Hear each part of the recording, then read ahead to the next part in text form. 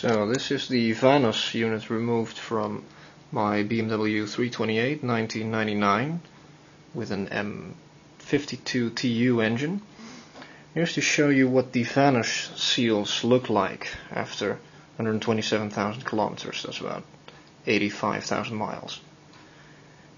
As you take the intake piston all cleaned up, you can see that it moves very freely inside the VANOS cylinder, and actually if you fully seat it you can hear it as you try to wiggle it around, so you can imagine that pressure buildup. It's very difficult with these seals being deteriorated this far. It's actually even more interesting if you look at the exhaust side and see, as I apply pressure to the return spring here, you can see how firm it actually is. Now you have to imagine that the oil pressure needs to overcome this pressure. With those seals it's not really going to work.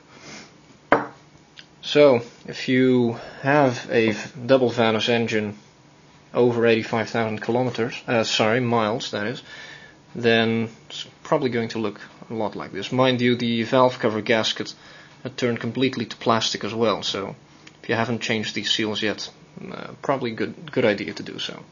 Let's see what happens when we change them for the new ones.